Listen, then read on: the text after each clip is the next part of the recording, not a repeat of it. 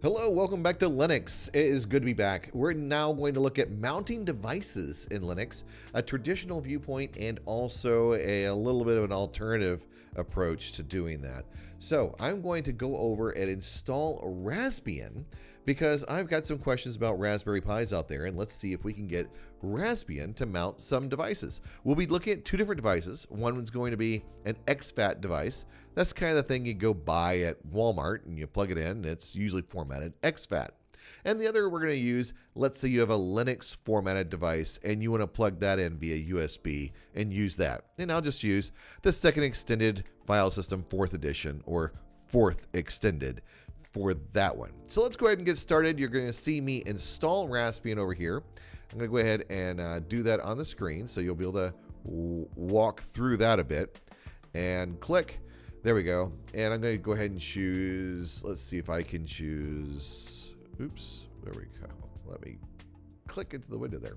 I'm going to choose British English. Is that what we want? No, I want American English. Let's go up there and choose that. All right.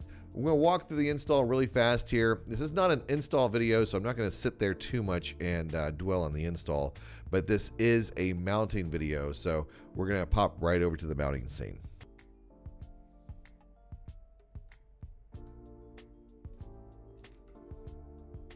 We're going to use everything over there. Finish partitioning. Go ahead and write the changes to the disk and let this thing get started on the install. It should only take a couple of minutes for the install. If it gets hung up anywhere or if there is an error that occurs, you're going to need to check your download file and make sure that that thing is working. And when I say check it, you're probably going to need to look at the SHA sum or the MD5 sum from wherever you downloaded that file to be sure that ISO is okay. Okay, if you got to this point, it's asking you to install the grub bootloader, and we do want to do that. So you're going to say yes. We're going to click yes, we do want to do that there, and let install that. Now, the device for the bootloader, we're going to go ahead and choose what it found right there. So we're going to choose that dev SDA. Let it install it to the root of the drive, that dev SDA. We don't want to choose a partition there. Once it's done, we can go ahead and choose continue and let this thing reboot. We'll bring this back online, and there you have an installation of Raspbian inside a virtual machine. Now, if you've got this far with Raspbian, then you can go ahead and choose whatever settings you want and use US English right there. Selecting next, and we'll let this thing get started. Now, I will not be doing these mounts through the GUI. I'll be using the command line for all this. So as I go through the command line, then I'm going to go ahead and you see password's my password there. As I go through the command line, which was this update, no, skip that. You'll be able to see what you do from the command line. I will not be using it from here. I will be secure shelling in. So over here, my username is Pi. So look over and we can cat Etsy password. Oops. Etsy password. And you'll see that we've got probably Pi in there somewhere. Yeah, there it is. First user of the system. And I'm going to go ahead and enable SSH. So we can do a sudo-s and then do a service SSH start to see if SSH is included. It is. Fantastic. So now we have SSH running, and I'm going to go ahead and remotely connect into this system for the rest of this video. Okay, so you can see that I'm here logged into a Raspberry Pi, so it would seem, but it's actually not. This is Raspbian running inside a virtual machine right now, but it's the same thing. It'll give you the same type of environment. We're going to go ahead and we're going to create a couple of drives. We're going to mount those disks, and then we're going to look at how to mount those manually, how to mount those automatically through fstab, how to go ahead and create an rc.local file on there to mount them through rc.local, and how to also mount them through crontab, just in case they did not mount. And that's going to get into a little scripting. So each of those sections of the video will be in different places, but the actual mounting portion is going to start probably around 5 minutes. Now, the very first thing that I want to do is I want to move my bash prompt over here. I want to get that off of the off of this regular kind of what it is right now, and I want to grab my prompt from GitHub over there. And if you want to do that, you can certainly use my prompt. It is available to everybody, and it's free. So there, now I've got that. It tells me how much free RAM I have, what my IP address is. And I got this little, it tells me what OS I'm running. So if I'm running FreeBSD or a Unix system or a Linux system, etc. So now that I've done that, I'm going to go ahead and look at the devices. So lsblk. On lsblk, you can see I've got SDA on here right now. It's an 8 gig disk. 8 gig disk. Now over here, I'm also going to do a blkid, and these are a couple of things that you might want to know for setting a UUID. Now let's go ahead and add those. Well, what we're going to say are USB drives to this Raspberry Pi. We're going to add one USB drive for Windows and one USB drive for Linux, and then we're going to mount those. So let's go ahead and get that done. Okay, so I've added those drives. I've plugged in the USB, kind of plugged in the USB devices there. As we look over at it, we see we got two USB devices now connected. One showed up as SDB and the other is SDC. Now we're going to go ahead and format those things. So we're going to say like the first one, that SDB, that's just going to be like a regular Windows drive. So we're going to go mkfs.exfat over here. And hopefully exfat's included. If it's not, we'll have to add it in there. We'll give it a name of WinStor and call that one SDB. And it says, I don't know what that is. And here's where I have to get to adding some file systems in here. So adding a file system in, you can do that in the future. So what I'm going to do instead is go ahead and do a VFAT. You'll just need to install. And let's see if, yeah, there we go. All right, oops, I'm not root. All right, we need to pop over as root over here. And whenever you do that, then you are going to get your bash prompt that you had earlier.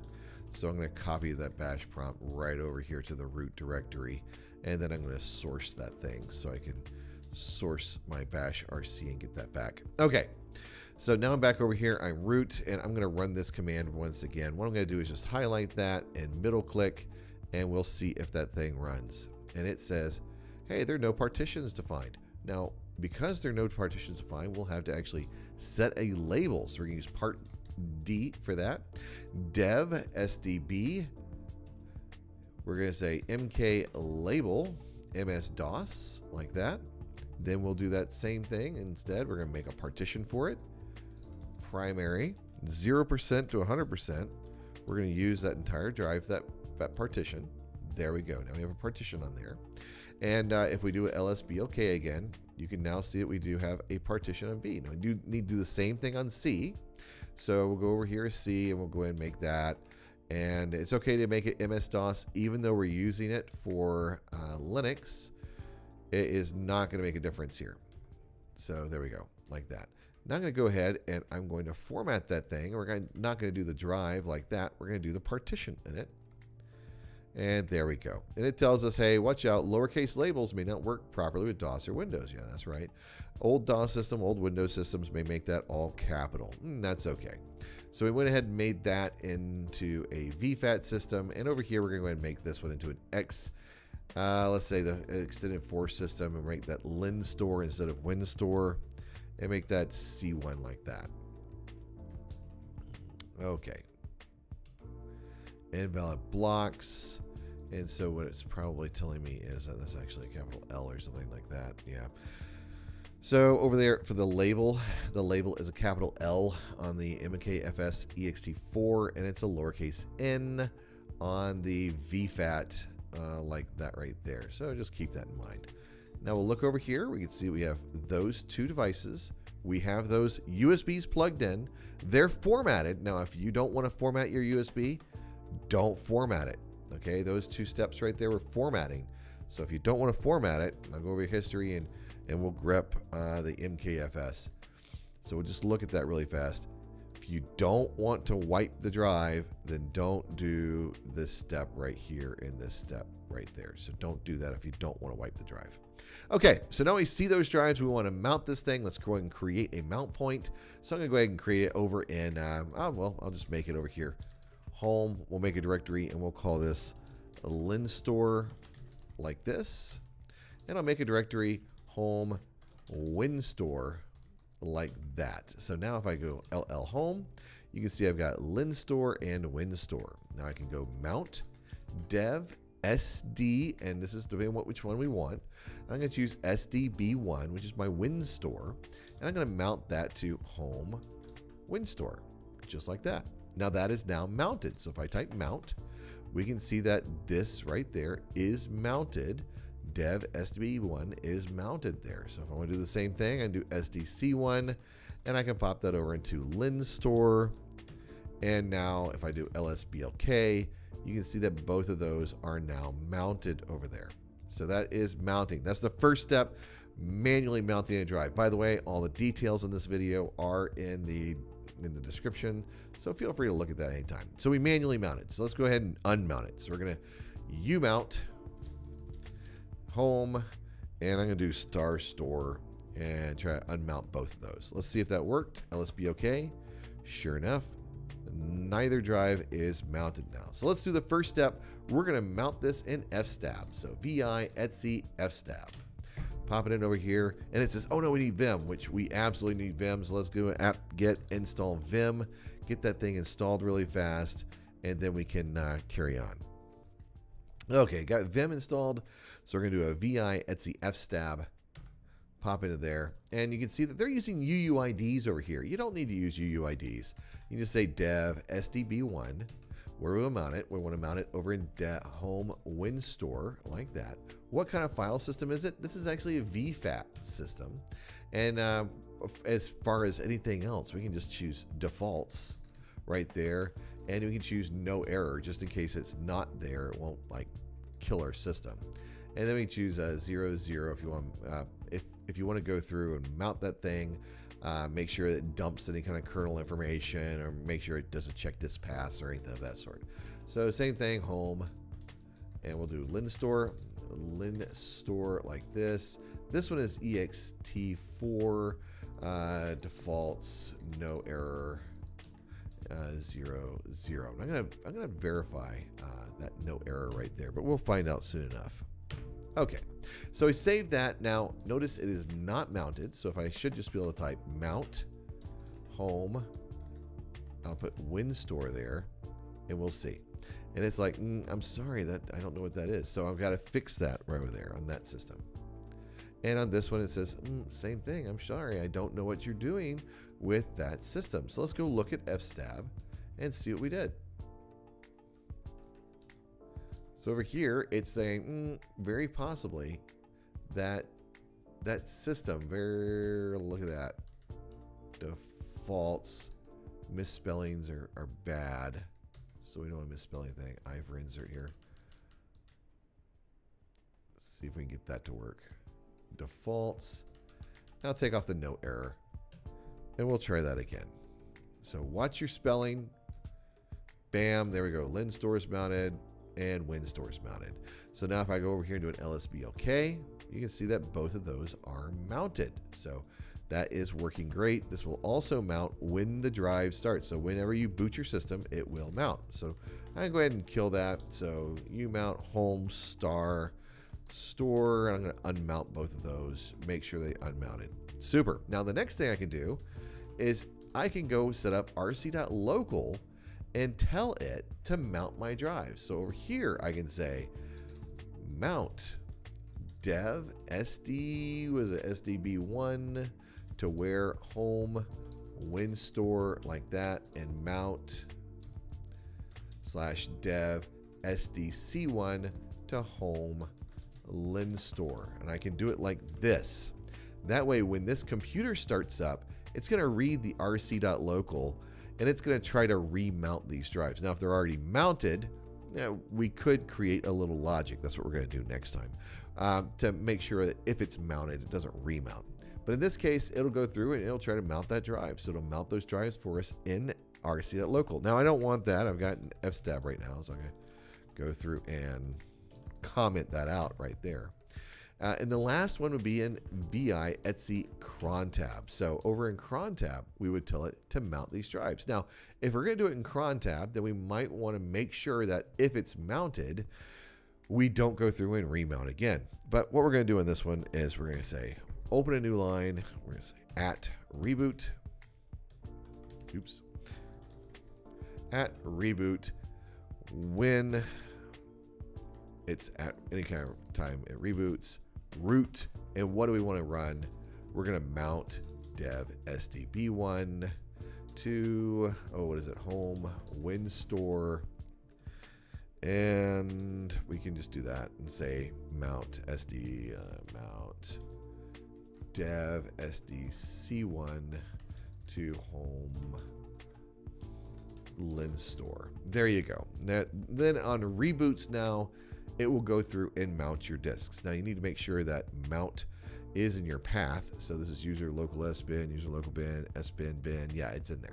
So we're good with that. But that right there would go through and mount your drive as well. So I'm going to comment that out because I don't want that to happen. And I'm also going to go out and I'm going to comment out the fstab over here. Ooh, before we comment out the fstab, how do you know your block ID? Well, let's look at that. Let's do a blk ID, block ID. You can see B1 right there. WinStor label is this label right here. That UUID is right there. So if we use the UUID, we just copy that portion right there, highlight it. You hit Control-Shift-C if you want to. You right-click, choose copy, or just by highlighting it, it's kind of just middle click there.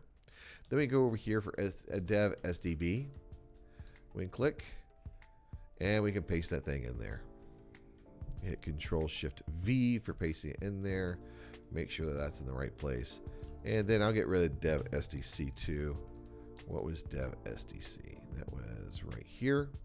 And now we're going to use UUIDs for this, which you don't have to use UUIDs, especially on a small system that you always have set up the same way. All right, so here, click, and we've got that going just like that. So now if we want to go through a mount again, we can mount home WinStor, Bing, and LinStor and Bing. There you go. So look at those. They're mounted again. This time they're mounted via UUIDs. I hope that this video helps you out. I'm going to copy the commands that I use down in here. I might even throw Vim in there. I don't know. And that way you can see kind of the process I walked through and even the configuration files that I used, as much as YouTube will let me copy that into it. Look forward to talking to you in the future, and I hope that everybody has a wonderful time.